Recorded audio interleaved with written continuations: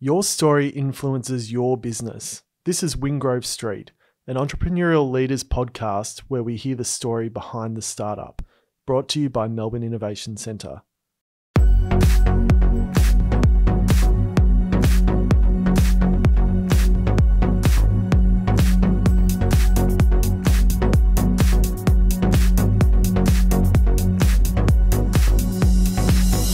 Melbourne Innovation Centre, providing business support and mentorship.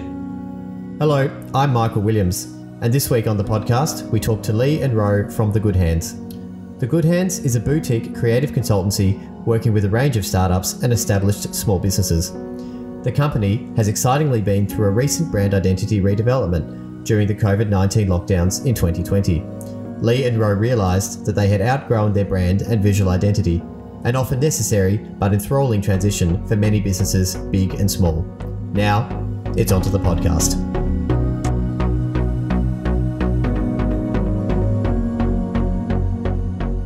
Okay, so Lee, Ro, welcome today. Hey, thanks. Thank you. So I have given a quick introduction to your business and hopefully I've done it justice, but just in your own words, can you briefly give us a bit of an overview of the business and what you do?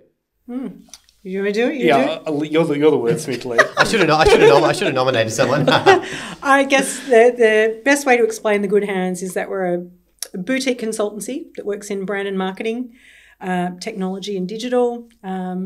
We work with, we do brand and, so what else do we do? Lots of things. Training and education. Creative. We work with a broad range of clients. We work with the startup community, entrepreneurs, small business. We work with larger enterprises, non-for-profit.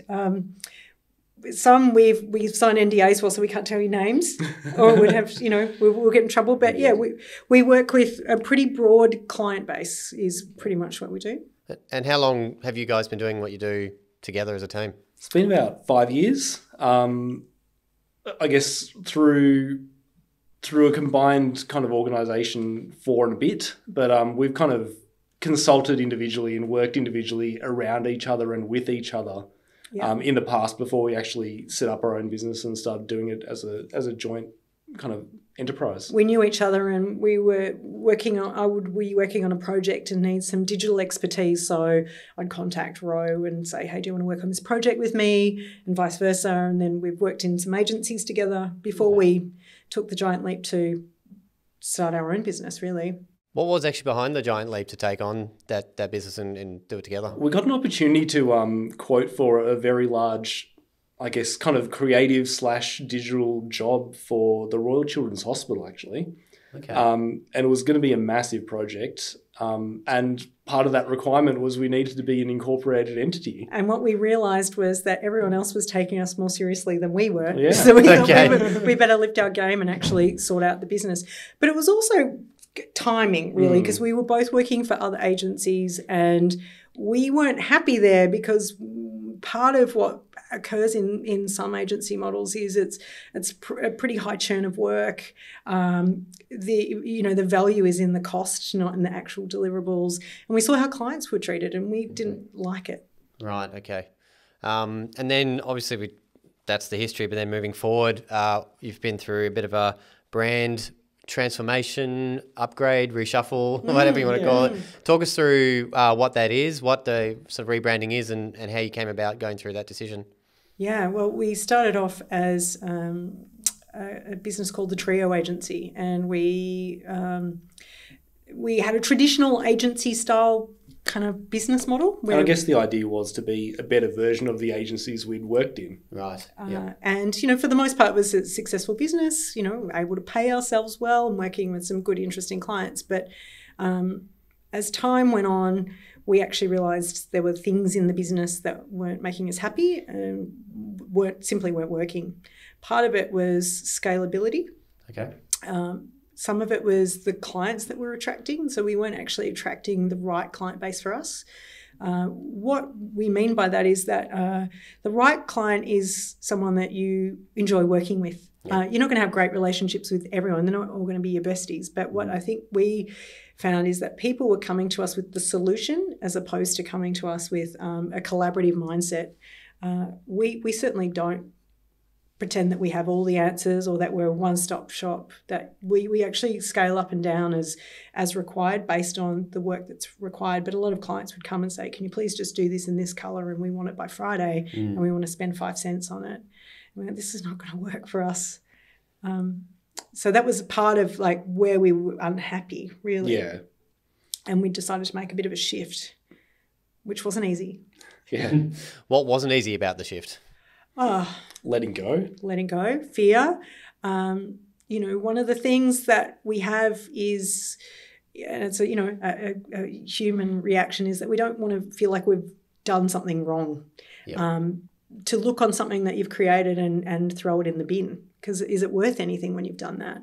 So I think there was a really big sense of, have we failed because we want to change?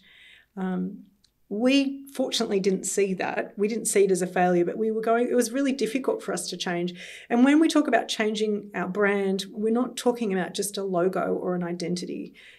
For listeners who don't understand what a brand is, the analogy I like to use is, if you consider a brand a person, you are not the colour of your hair. You are not the clothes that you wear. It is the sum of all of the things and all the experiences that people have when they connect with you. So it might be your sunny personality, or the great humour that you bring to dinner parties, or the care and concern you show for your grandparents.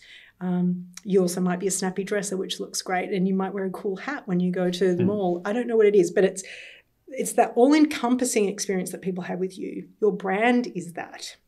What is the experience that your customers have when they come to you? We realised our brand experience wasn't great because we weren't happy and we weren't attracting the right people. So that was the catalyst for change. So it's really painful to let go of something that you've created, going, this monster that we've built was not serving us personally. And especially because it was also something that was on paper working. Right. So it's hard to go, well, let's try the unknown in exchange for something that's essentially sustaining us and our families. Yeah. Yeah. Okay. So is that when you talk about happiness, in your brand and creating happiness for yourselves in the workplace? Obviously, there's the emotional sense of actually being happy, but does it mean anything else to you to sort of find happiness in your brand and in your business? Yeah, it's combined. I mean, it's not just, I guess, us being happy in terms of turning up to work and going, isn't this nice?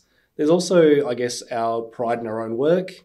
There's our pride in, I guess, what we put out to the world, because essentially being a creative agency or business, we make things. Yep. So I guess being happy with what we actually generate and put out in the world is a big part of why we do this on a regular basis. So even if, work's hard and a project's really kind of dragging and we're struggling with it, our happiness is probably more tied to, did it turn out well? Did it solve a problem? Did it actually achieve something? Sure. So that's a big part of, I guess, that being happy with the brand, but also in terms of, I guess, how people perceive us, not as individuals, but as a business. Sure. What people value about us. Mm-hmm. And that's changed significantly as we've changed the brand. Part of the change also was, how do we articulate this? That was a huge part of it, and that we had so many conversations about it. We were like, well, what are we? I mean, we're a consultancy where people come to us and ask questions and they want to pick our brain. I mean, one of the things that I say, I spend 70% of my week on the phone to clients just talking. Right. And then the other 30% is about delivery. Yeah. Sure. So how do we communicate what we do? Because we still do the traditional agency style stuff, but it's usually backed up by a whole strategic objective of why we make the decision to go in which creative direction. Do we even need a product? Do we even need collateral? What is it that the client needs? What we had a hard time was articulating what is our brand now. And Ro came up with a very succinct kind of phrase, which he said, well, we're a place for amazing ideas. That's what we are. So when people ask what we do, and we've got that in the front of our building, which is we're a place for amazing ideas, that if people have got an idea and they want to work on their idea, we're the place to go to. We're not the place where you get your business cards rolled out. We can put you into the direction of someone else who can do that. And since we've done that and changed our name to The Good Hands and identified that that's what we do, we've quickly attracted the right kind of people. It's interesting what's in the name as well. I like the name Good Hands, but I guess I'd be interested to see what the story is behind that name and how it sort of relates to the story you've just told and finding happiness and rebranding yourselves in that way. Interesting. Yeah, the name came to us because we asked our clients. So as part of our strategy, it was really hard. Like, the process was not easy, and coming to the conclusion that we needed to change was not an overnight decision. We're still 2 years in the making and we're still rolling it out. Right. We took the practice that we do with our own clients when we were doing sort of strategic work is we asked our own clients. We said, what do you think of us? What are some of the things how do you feel working with us? What do you think we do best? What do you think you would change? How did we look? How do you feel you look working with us? Right. And we got some incredible feedback. We asked 10 very distinct clients of very different levels of industry. So we spoke to Melbourne Innovation. We spoke to one of our large non-for-profits. We spoke to small businesses. We spoke to another marketing agency. We had 10 very distinct groups, and we asked them all the same questions. And the feedback that we got was resoundingly It was really what we thought, actually. Yeah. It was it's always good when the hypothesis is proven correct, really, Well, it came to the point of, and this is before we had changed our name, obviously, that the clients that we valued and that valued us did not see us as an agency. They didn't see us as someone to go to for their brochures. Right. They saw us as someone to go to when they had a really tricky problem to solve or a really amazing idea that they needed to get off the ground and they didn't know how to. So, and a lot of the feedback came back to things like, we trust you with our business. We're in good hands. And that actually came through in about maybe 3 or 4 of the surveys, the phrase, we're in good hands, or, our business is in good hands, turned up multiple times. So as we're sifting through this, we were looking at the different phrases we could pull out to describe our business, and good hands turned out to be a resounding one of them. Yeah, that was really where it came from, is that our clients told us what our name was. Some internal market research. Those who probably know you best too, if they've used your services and know you on that level as well. Yeah. Very good lesson for internal market research. Totally. And we do this with our other clients too, who say to us, hey, we want a new website. I'm like, well, have you asked your customers? What are they not getting out of your current website? So go to your market, ask them. It was also really scary exercise, if I'm honest. Like, we had to go and be very vulnerable. And there were questions about, we're asking our existing customers, what don't you like about us? Yeah, I know you were sort of ready for the worst almost. And all the things you think they're going to say, oh, you're expensive, or no, none of that. Like, all of it was very useful. It was very enlightening, and it really has affirmed our direction. Fantastic, yeah. So then, obviously, you're in the creative space, working with a range of businesses. From your experiences, working with clients, but also through this exercise, sort of, do you want to talk through with the listeners of why you think it's sort of important for a business of any shape, size, purpose, to have a clear brand and a clear identity? We were talking about this recently, which is, a lot of people think it's like your logo. And like, really, when people come to us, they actually call my mobile or Rose Mobile. They don't call the logo. Yep.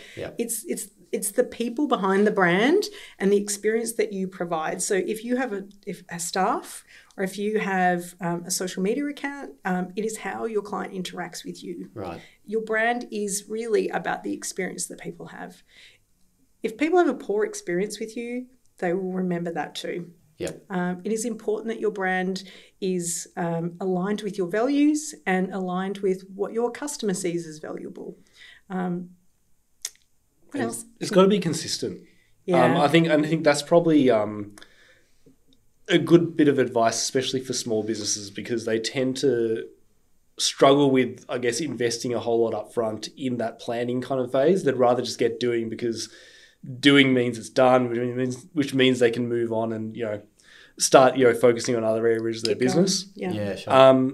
It's worth actually spending that time and articulating what your brand is. So similar to what Lee was saying, like, what does the brand sound like? What does it look like? What experience should people have when they interact with it, whether that's social media or the website, or like the service desk front, like the front person at the desk?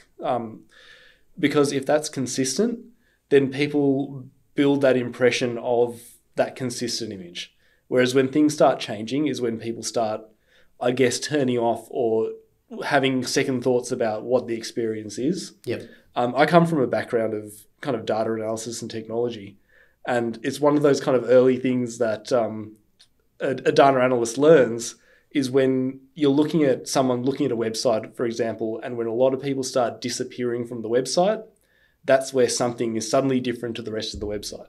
Right. And it's the same with a brand. So when someone, gets to experience your brand in one way and it goes along and everything's smooth and then suddenly something changes, they'll drop off. Now, unlike a website, you can't necessarily measure that. So knowing that your brand is consistent the whole way through is one way of knowing that your sales funnel or your customer funnel is directing people to that engagement or interaction point. Okay. Is it something with your clients or even through your experiences in industry, do you see that a lot of businesses sort of come to this point, a bit of a crossroad where they need a brand transition or sort of a change in identity, an upgrade in identity?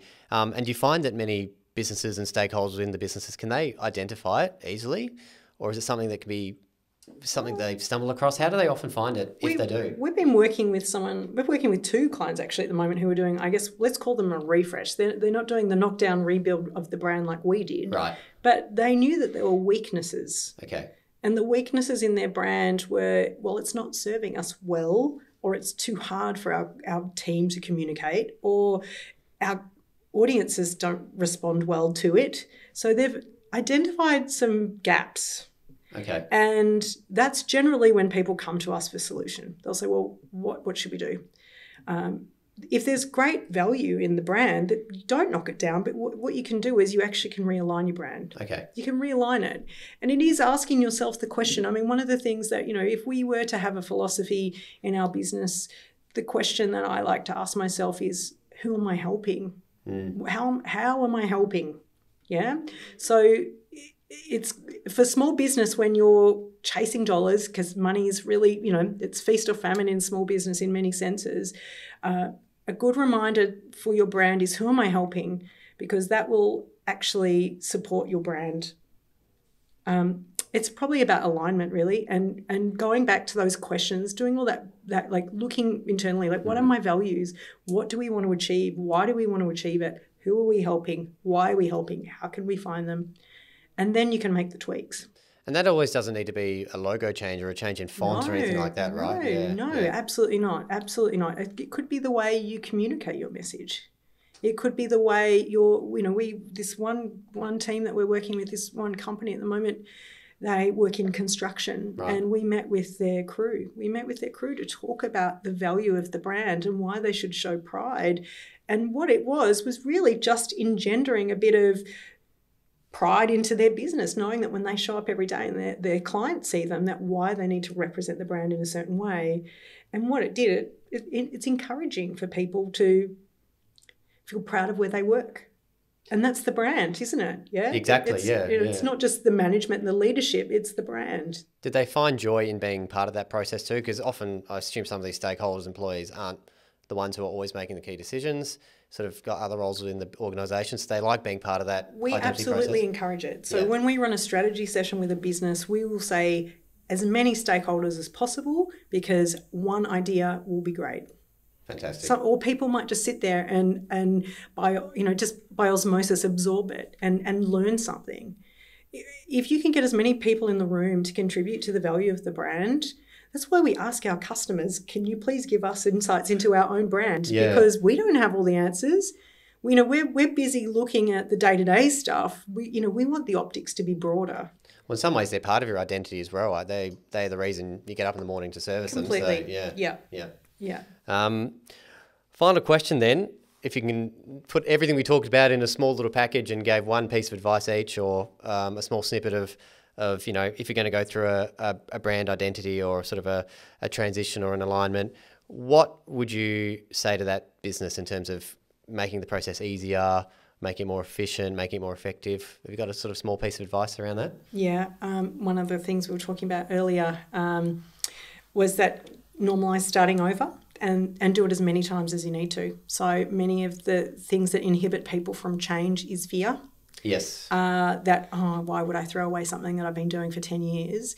You're not throwing it away. It still exists and it was still wonderful. But if it's not serving you the way it needs to in a dynamic future with dynamic clients or customers who have different expectations, normalise change. Normalise that it's okay to grow and let go of things that don't serve you. It's not easy to do that at all, because it takes a lot of self-reflection and recognising things that you may not have done so well. Yep. But it's called growth, and we all want to grow, you know. Yep. I'd also suggest maybe lean on support. So I'm very lucky to have a business partner with me to go through this with. Damn straight. But, particularly this one, yeah. Particularly this one. Yeah. But like, there's always people. So whether it's your family, whether it's peers, whether it's like, even in our case, as much as we have each other, we have our clients, we have our friends, we have our family to lean on and support on. Our mentors. Our own mentors, yeah. So lean on those people, because as much as you are somewhat alone, especially if you're in a small business on your own, there are people who are invested in your success and your happiness that you can kind of lean on and kind of get honest and kind of constructive feedback from. The small business ecosystem is very supportive, I've found. I mean, there's certainly people that feel a bit protective of their patch and they might be a bit competitive, but that's okay. But mostly the small business ecosystem that we move in or that we might attract are incredibly supportive and encouraging. We rely on their goodwill and advice, like we give back to others as well, because I'm invested in other people's success and most people want you to succeed, so they will help you. So ask is it's hard for people to do because they feel like their pride, or I should be able to do this. Or they don't even want, they don't necessarily want other people to see behind the veil of their business. Yeah, that's right. Particularly as small business owners, where it's often their baby or their creation, and they, even if they know the vulnerabilities or the issues are there, they don't want to sort of show it because they've spent all this time and energy sort of creating this, what is essentially theirs. So there you go, 2 key takeouts for me. Your history is part of your brand identity as much as the future, and mentors always need mentors. Yeah, totally. Absolutely. And, I think if you spoke to most senior business people who've, people have been in business a lot longer than we have, they have resources that they speak to as well. A network of people. Yeah. Yeah, absolutely. Fantastic. Well, thank you, guys. If we're going to find you online, our listeners, where would we find you if we want to learn more about Good Hands? So thegoodhands.com.au. Although it is under construction. Watch this space. We're being quite adventurous with our website, so we'll get there. Technically ambitious, taking a bit of time. Yeah. Makes sense, yes. Our Instagram. At _goodhands. That's about it. That's probably our main channels. Yeah. Start with Instagram and watch this space on Instagram for the website upgrade. Yeah, it's coming soon. Very exciting. Lee, Roy, thank you so much. Thanks for having us. This week. No worries, it's been a pleasure. Thank you. Thank you for listening to Wingrove Street. This podcast is brought to you by the Melbourne Innovation Centre. If you are a small business or startup in need of support, we're here to help. We offer services and support across Victoria to accelerate your business growth. To find out more, head to www.melbourneinnovation.com.au.